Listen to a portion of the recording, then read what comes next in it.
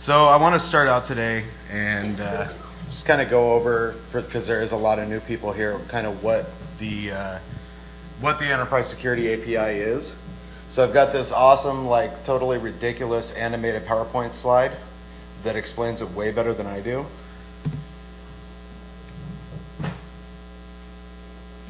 And that's the wrong one.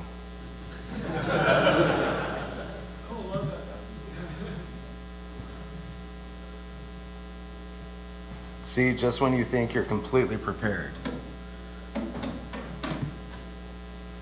So this is what most web applications look like. You've got all these different layers. You've got all these controls and all these different layers. You've got your authentication, you've got your access control, you've got encryption, you've got logging, you've got validation, you've got output encoding, you've got all these things going on all over your application. The problem is I wrote the validation routine for the controller, and Jason over here wrote the validation routine that validates the same data at the data access layer. Are we doing things the exact same way? Probably not, because I'm a better developer than Jason. That being said, neither one is necessarily absolutely wrong, but in any kind of enterprise application, the key is not who's right and who's wrong. The key is that it's standard. The key is that there's one routine, so if I want to change the data that's being validated, I change it in one place, not 47. Same holds true for any of these controls, right? So this is what your average everyday web application does. What the ESAPI actually is, at its core, this is a library that turns your web application into something that looks a little more manageable. So now you've got this new layer out there, and that's your Enterprise Security API. In your Enterprise Security API, this is where you put your validation. This is where you put your output encoding. This is where you put your access control. This is where you put your authentication, logging, anything that's a security concern. I mean, it's the Enterprise Security API. This is by no means a complete list of all the controls you should have, but this is just to illustrate. Does that look a little more manageable? I think that's much easier from an architect perspective, from a developer perspective, from a manager perspective, to manage. It's easier to change. You know, right now, if you've got a Java EE application, you're probably using Log4j, but is Log4j still going to be the de facto standard in 5 years? I don't know. And I would much rather switch out my logging layer right down here at the bottom rather than try and go into all 1,437,000 classes and change the one line to point to a different import. So that's what the ESAPI is. It's a centralized, managed, externalized security service that provides your security controls for you. So with that, now that we've got kind of a high-level overview, I want to have Kevin come up here. And what Kevin's going to do is he's going to make you all cryptography experts.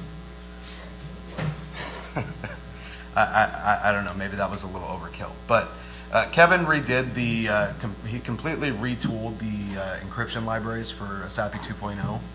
And he's done some really cool stuff that, while it's well documented, we get a lot of questions about it. So what I wanted to do was give him a chance to come up and explain what he actually did and what those changes actually mean.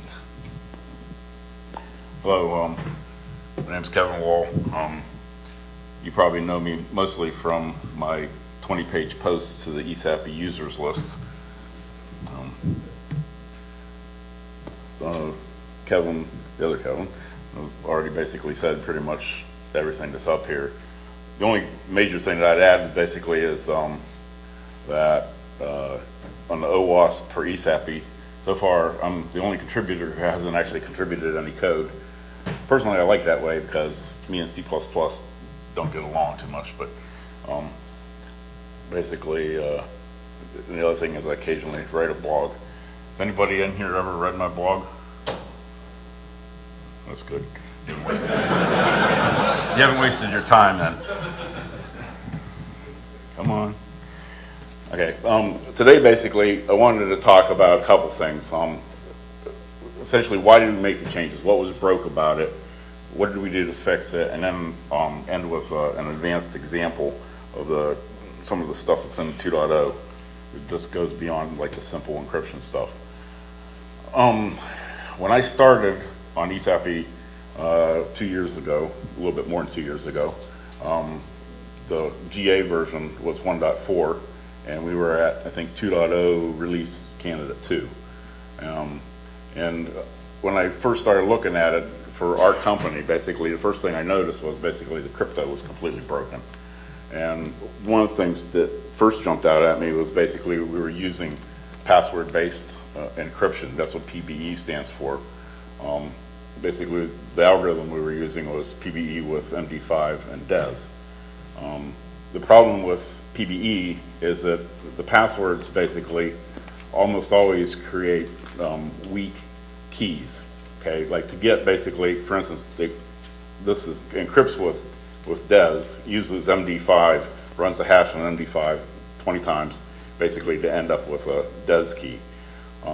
In order to basically get something that would be equivalent to a randomly chosen DES key, 56-bit DES key, you would need something over 20 characters, typically. So most people don't make their keys like master key or whatever that long. So the other problem was basically that we picked two different but very weak algorithms, DES and MD5. DES is only 56 bits, well, within brute forcing. There's custom hardware that they made years ago. The Electronic Frontier Foundation funded it, basically broke it within less than 24 hours, brute force. MD5, if you saw the last talk, basically it's now like, what, 21 bits or something. So both of them are weak.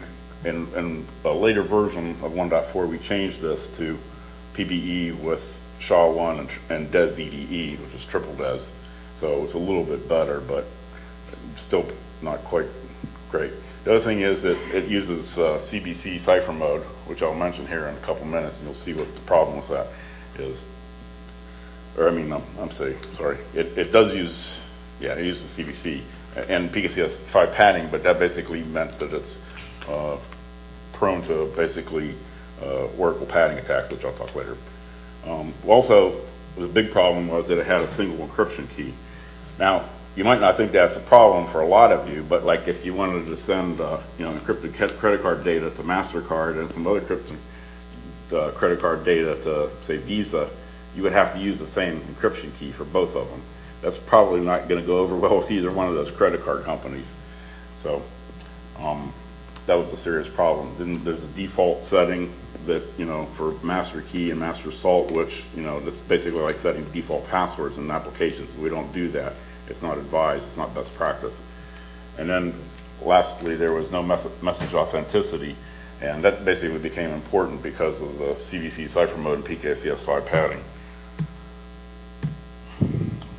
In the 2.0 early releases, the default algorithm was changed to 256-bit DES, and that's better, but one of the things is with 256-bit DES is you had to download the unlimited strength jurisdiction policy files.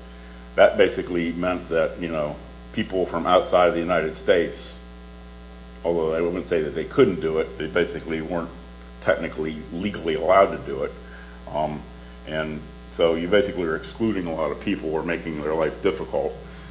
The other thing is that this is switched to basically use ECB mode. They basically just used AES by default, which basically uses ECB mode and PKCS5 padding. And there was no way to switch it to use other modes because every other mode requires an initialization vector. It was still restricted to a single key. It still had default settings for master secret and master salt, but they basically, you could change them, but you had to go through a whole bunch of contortions to do it, and still no message authenticity. And when I say message authenticity, basically what I'm saying is that there's no way to ensure that the ciphertext basically came from the sender that you think that it came from. Okay, now let's jump back here. What's wrong with ECB mode? Well, here's the plain text version of the tux image, and here's an encrypted version. See any similarity? Right. The problem with the ECB mode is basically patterns that are in the plain text show up as patterns in the ciphertext. Ideally, what we want when we encrypt like a plain text multiple times is we want it actually to encrypt to different ciphertexts. Okay, so that if I encrypt, Chris Schmidt at OWASP.com or org, multiple times, right? It encrypts every time I encrypt it. It basically comes up with a different ciphertext, and it's possible to do that when we use other things like CBC and random IV. Okay, so the other thing is, like, why do we need message authenticity? Well, that basically, ensures that the IV and ciphertext is authentic. Well, why is that important? Well, how many of you remember the padding Oracle attack? Good. They basically had an attack like, there was a tool called Poet, right, that basically allowed, like, for instance, in ASP.NET, you could basically decrypt the view state and eventually discover the cipher key. Okay, so basically a padding Oracle attack, I'm not going to go into a lot of details, but it was first described way back in 2002 in the context of IPsec by Serge Vonade, and it's an attack on CBC mode where you have an oracle, and the oracle basically is whether the padding is correct or not, typically.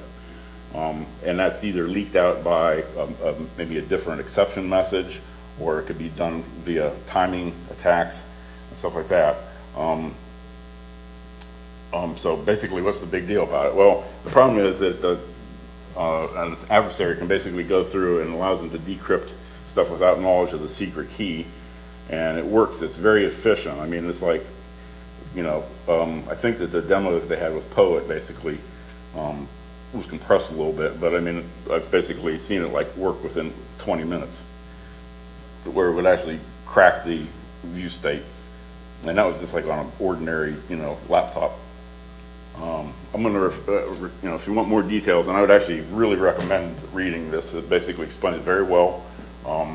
But Brian Holofield's OWASP presentation on his blog basically describes how the padding attack actually works. Okay, major changes. Well, first thing we did is there was a lot of methods that we deprecated and a few even that we removed that were just considered basically too unsafe. The ones that are deprecated, we actually changed their behavior so that technically they're not really compatible with the old version, but they're there. So this basically, if you hadn't persisted any of your data, you at least would be able to live a little bit with flipping it in the new version and without changing your code immediately. We put in support for ciphertext objects instead of just basically returning strings, because when you encrypt, that's basically what you get back as a ciphertext. And then that ciphertext allows you to serialize things so that you can put it out, or you can get different aspects of the cipher. And now the ciphertext basically contains not only the actual raw ciphertext, but it contains basically, it carries around with it the initialization vector, it carries around with it the cipher algorithm or cipher transformation that it was used. So it has basically everything that the other end needs to decrypt it. We added also a plain text object, and partly that was for symmetry, but also it was mostly for because strings are not the only thing that people encrypt, right? I mean, you may want to encrypt images, you may want to encrypt some other kind of binary data. This basically does the transformation to make sure that, like, it always uses UTF-8 encoding, because if you don't, and you do that across like different operating systems, like Spark running Solaris and Windows on a 8086, basically it won't work because of the different encoding types that are native to the platforms. We added support for multiple secret keys. You can specify now when you encrypt and decrypt a specific secret key. We added the support for message authenticity to get rid of basically the possibility of the Oracle padding, or the padding Oracle attacks. There's support in there for multiple cipher, I shouldn't say modes, but it should say basically cipher algorithms. So you can basically switch between them. The problem is, right now it's not a thread safe mechanism. I mostly added that because I needed a way to be able to easily do the unit tests to test, make sure that it worked with different algorithms. So I wouldn't really advise doing that unless you're like putting explicit locks around your stuff. We'll make that thread safe in the 2.1 stuff. But the part of the problem is that, the only other way that I would have to do it is basically to change the properties, on the fly or something. And then we also changed to basically to use a strong default. So the default that we picked was picked, first of all, with the intent that basically that we could use it out of the box and it would still be strong. And that meant basically you didn't have to download the AE, the unlimited strength jurisdiction policy. So we use AES, CBC, PKCS5 padding, 128-bit key instead of a 256-bit key, and a random initialization vector. And it turns out actually that in some regards there's some like related key attacks that in some ways actually make 256-bit keys a little bit more insecure in certain circumstances. On the authenticity, basically we use an HMAC SHA-1. Basically this is like a double application of the SHA-1 algorithm. So it's basically, HMAC SHA-1 is still considered safe. SHA-1 by itself is not.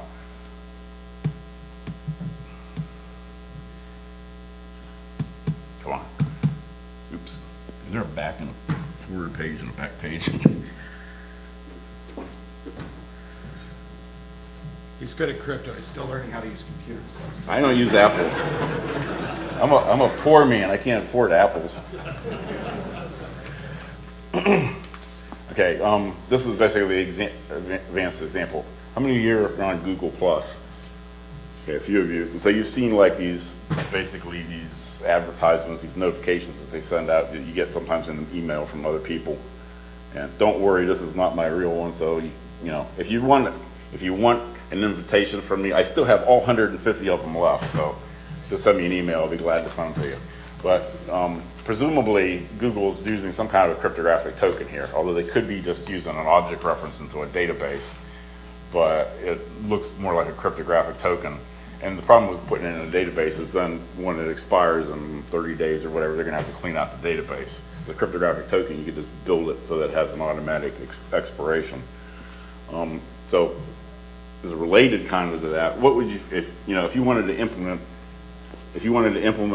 something similar, but like for a coupon service that you could email, how would you do that? Well, you could do it if you had the appropriate cryptographic token. With ESAPI, basically, well, with anything, you would want to put like the authenticated user's name, target of your friend who you're going to send it to, merchandise ID to recognize what they're trying to buy, or what the coupon's for, the coupon value, expiration date, etc. So basically all things, if we wanted basically to make the identities confidential, we make the token unforgeable, secure from tampering, immune to replay attacks, or at least have the ability to make it immune to replays. Well, if you were doing that, it might, if you had to write all that from scratch, it would take a considerable amount of code. With ESAPI, you got basically two pieces. One that basically creates the token, the other one that validates the token. The creation of the token is essentially just a little bit of code. And I'm not, these notes are going to be posted. I'm not going to like read through every line. The one thing that I would point out that you can, crypto token, the constructor will also take a secret key if you want to use something other than the master key. And personally, I would recommend not using just the master key for every purpose. It's not a good practice. But basically, if you're going to do this, you'd have to store a knot somewhere to prevent replays if you wanted to do that. And then consuming the token, those are basically your steps, and you have some business logic steps in there that I left out. But basically, that's all there is to it. So I'm your third speaker. I changed clothes real quick, so it would be new and interesting.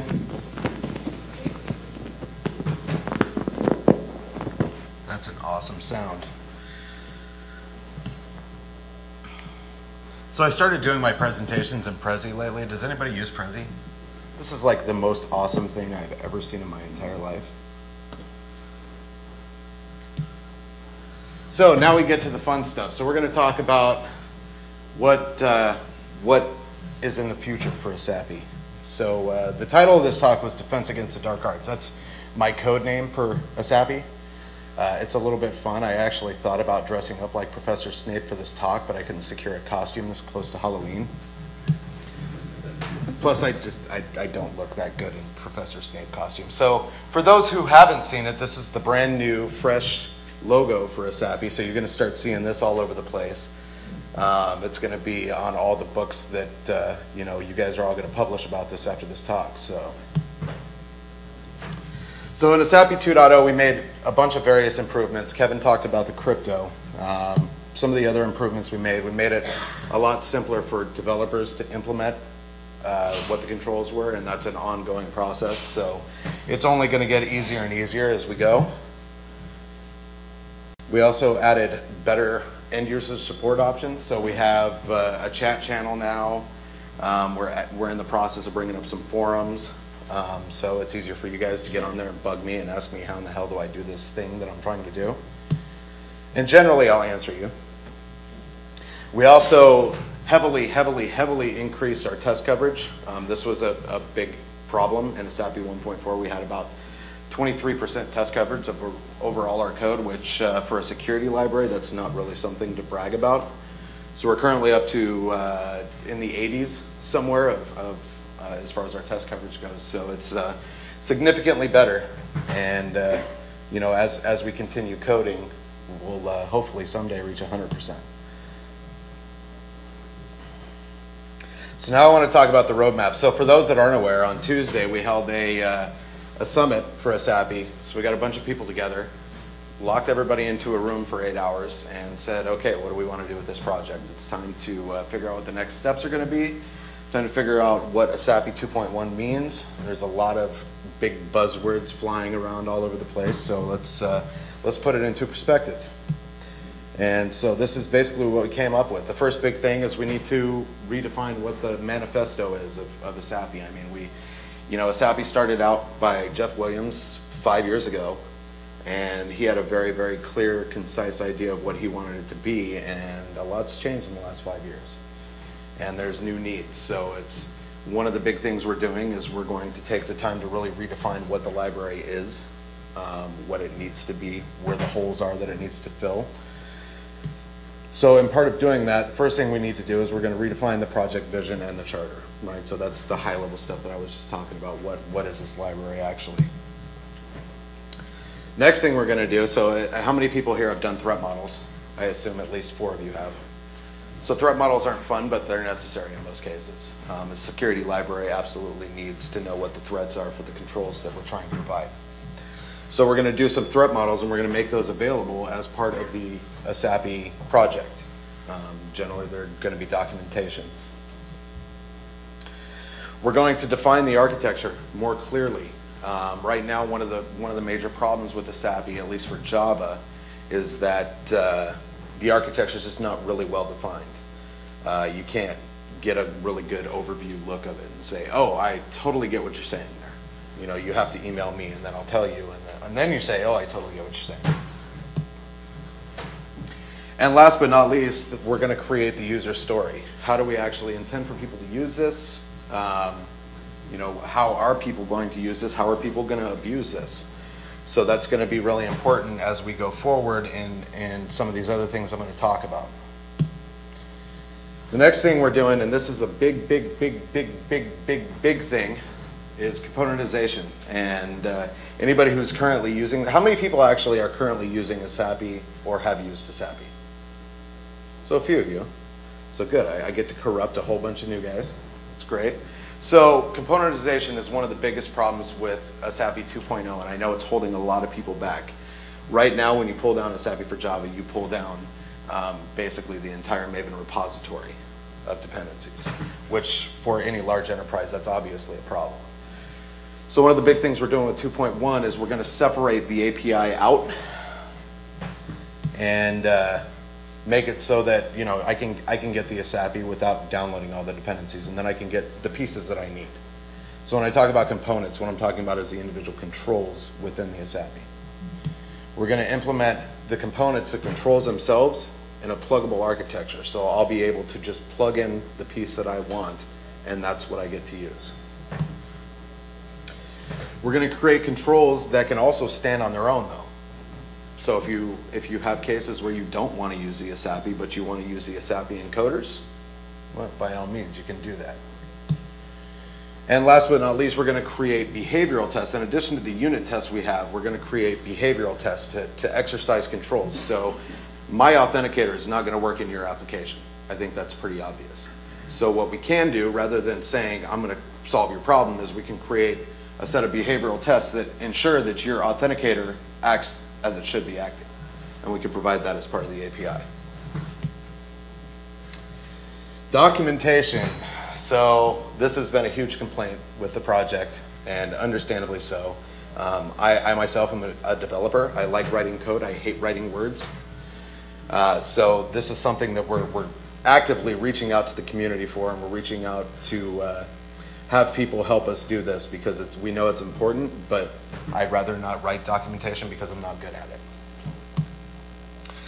So we've come up with this idea of organic and community-driven documentation. This is where you get to tell us how you use ESAPI, and you get to help people.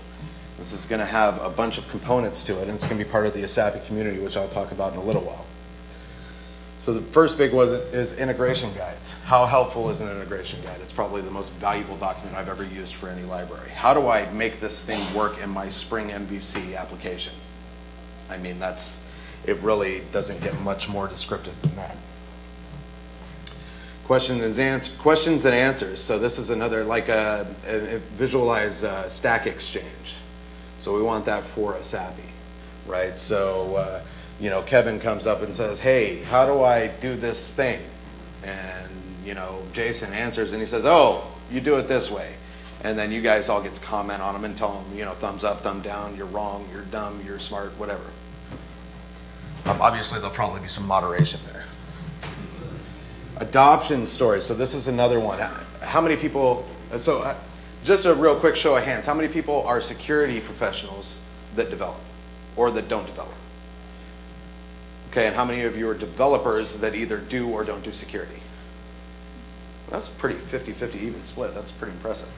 So adoption stories. As a developer, I've been in the position where I've had to sit in front of my manager and say, I want to use this thing. And he goes, cool, why?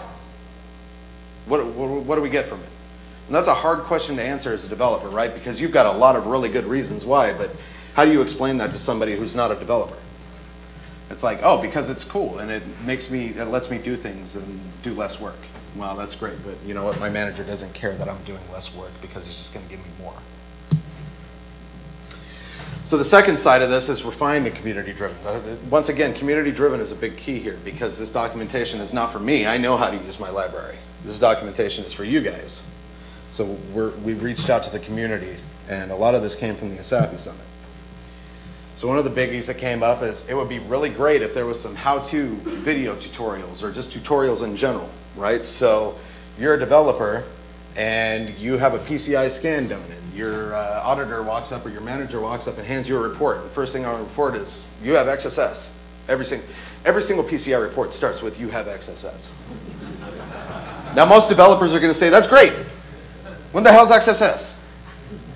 Okay, so I get on Google and I say, what in the hell is XSS? And you know, I find OWASP's site because OWASP is obviously the only place to go to find out what XSS is.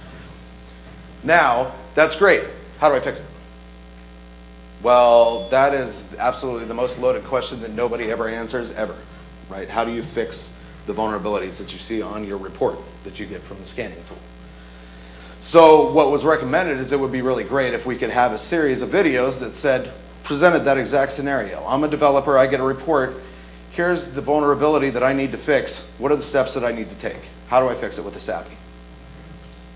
So we're going to do a whole series of how-to videos and tutorials to go along with those for those of you that don't like YouTube because they still exist somewhere. So we're going to be doing that. Next is cheat sheets. So the cheat sheet series for OWASP has been hugely popular. Everybody loves them. It's like a quick reference guide, right?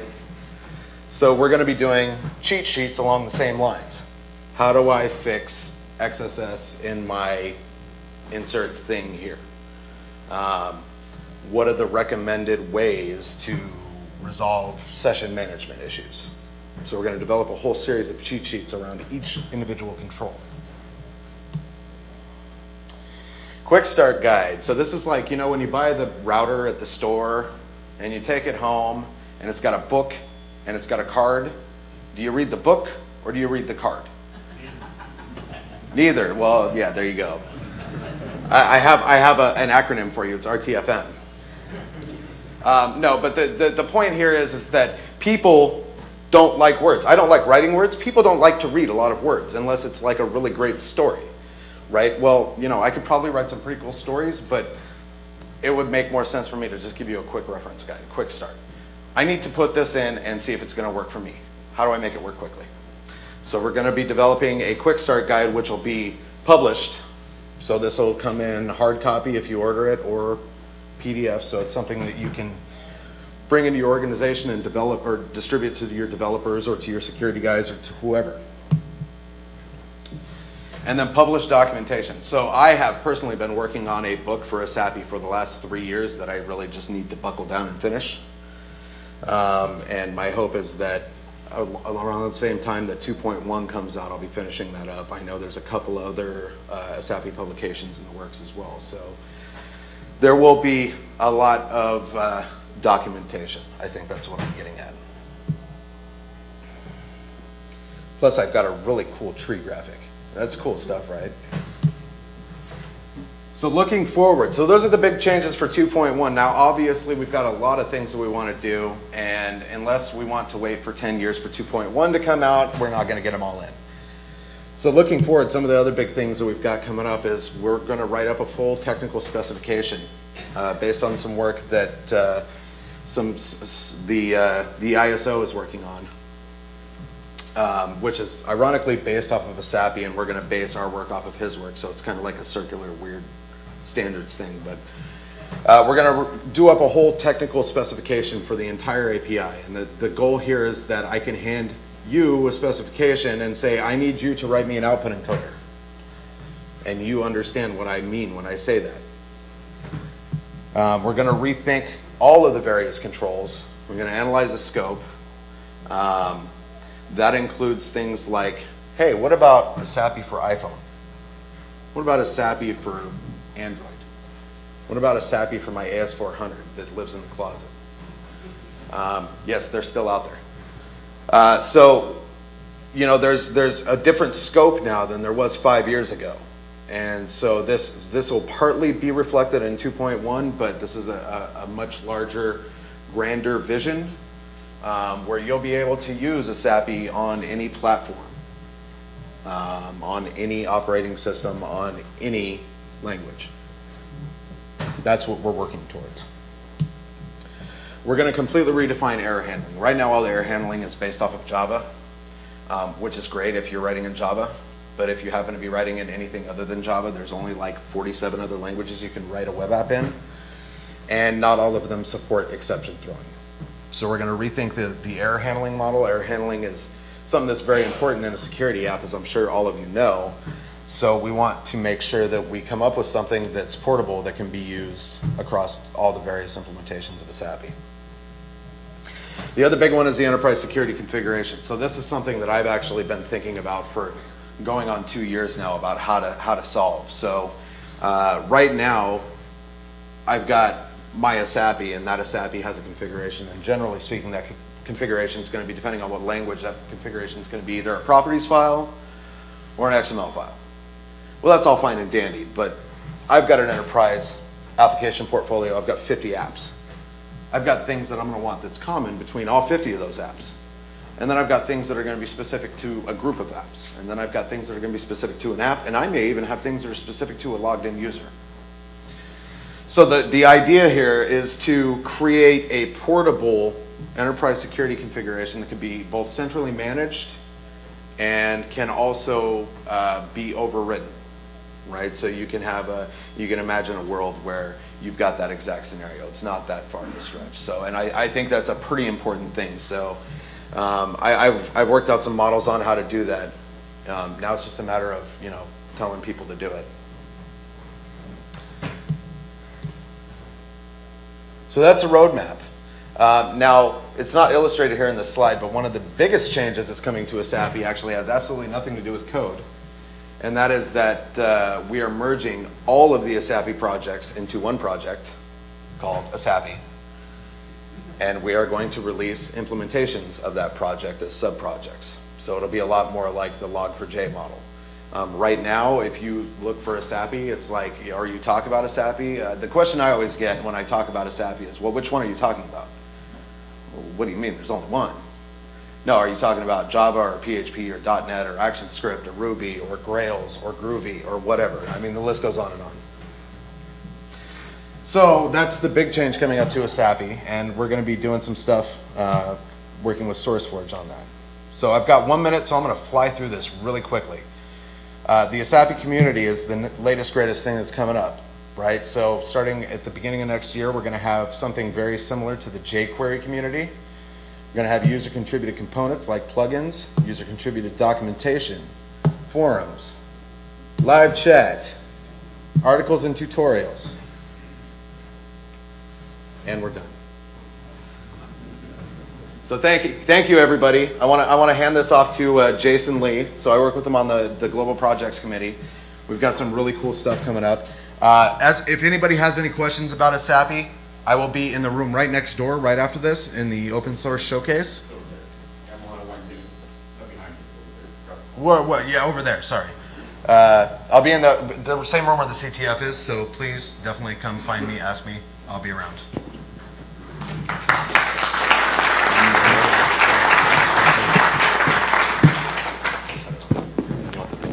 Yeah, sure. Probably be good. So first of all, I want to thank Chris and Kevin for giving me some of their time from their presentation. So you guys probably don't even know this because we didn't announce it very well, but this whole OWASP track thing is kind of new for OWASP.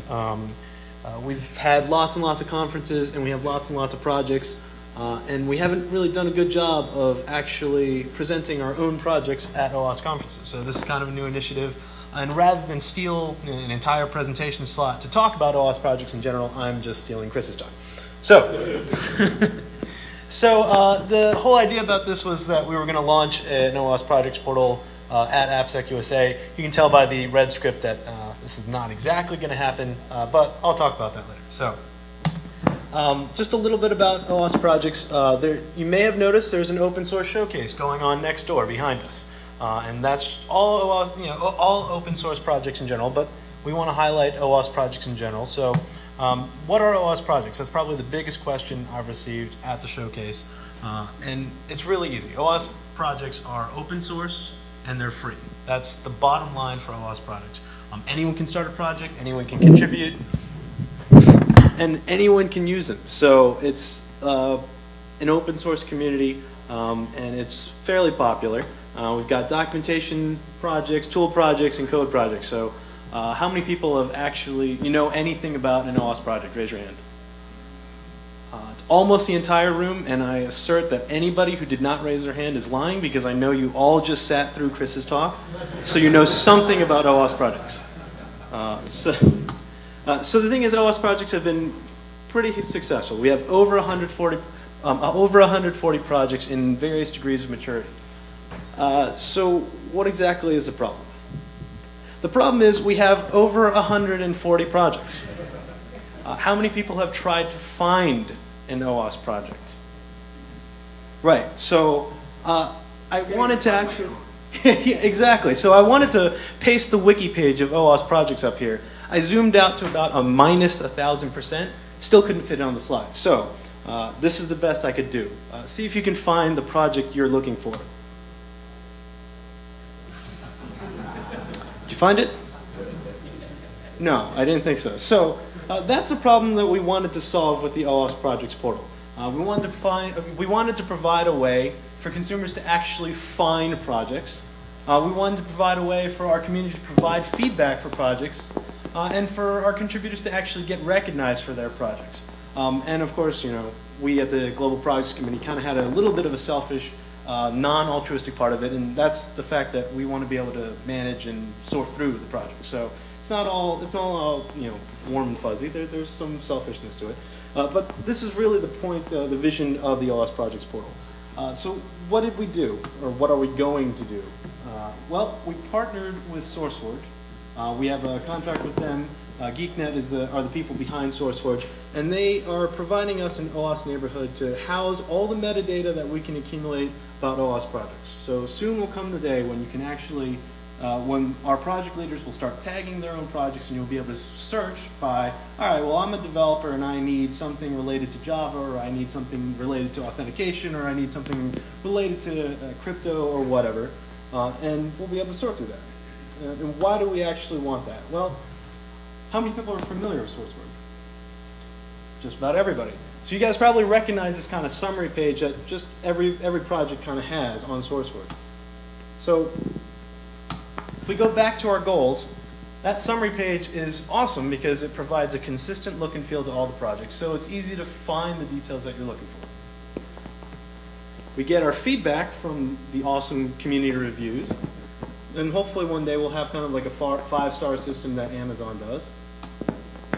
There's tons and tons of plugins that are available, and we want to actually, this is actually kind of important for our project leaders. I know not many of them are in the room, but we want to actually enable our project leaders to do whatever they want. So whether it's using the SourceForge infrastructure, whether it's using their own infrastructure, what have you, we want them to be able to use this portal. So there's lots and lots of options to support that. And the last part, again, that selfish thing, we want to be able to organize and gather metadata about our own projects, so we can make it easier for you all to download and find and actually use and promote the projects. So just a little background about why we want to have all that metadata and drive that forward. Of the 140 projects, which ones are the best ones? Can anyone give me an answer? And I dare you. ESAPI. Yeah, I figured that would be the case since we're in the ESAPI room. So the answer is that we don't really have a good way of helping you guys out as project consumers. What's a good project, what's not a good project, what's still developing, what's mature, what's awesome. So we're moving forward with this whole idea of having incubator, labs, and flagships. So how many people are familiar with the idea of incubator projects? Everyone kind of has a sense of what it means. And so hopefully just by those terms alone, you kind of are able to identify what projects are important, which ones aren't. And the whole idea behind having a projects portal is that whole process is going to be community driven. So OWASP is the big thing about OWASP is that it's open, right? We want to be inclusive, we want to have participation, and the way we want to do that is providing feedback to the project leaders, to the consumers, that will drive this entire process. So we're going to use an open review system for going through this elevation process. We're going to use it for benefits to project leaders, and we're going to use it to promote visibility so you guys can find the projects that you want. So what was our timeline? Well, I was really, really aggressive. I thought, you know, okay, the GPC is going to gather 3 days before the conference, and we're just going to move all 144 projects over from the wiki to the SourceForge portal. Yeah, well, that doesn't really turn out so well. It's a little bit harder to migrate 140 some odd projects than I thought it was. So, my bad, but that's okay. This is what we're going to do now. We've got a timeline. We've got 5 projects out there, and if there are any project leaders in the room that want to volunteer their project, I will happily take down your name. And we're going to just migrate them slowly. And by the new year, we're actually going to have at least all the metadata from our projects migrated to the SourceForge, so you guys can start searching on that metadata. We'll have the first projects that have volunteered today over on that portal, and by next year, I'm going to assert that all new projects will be available on the project portal, and anybody will be able to search on those things. So this is the kind of map of what I hope will become a far easier way for you guys to find the projects that you're looking for. Awesome. So that's really, if you have any questions at all, feel free to email the Global Projects Committee at projects@owasp.org.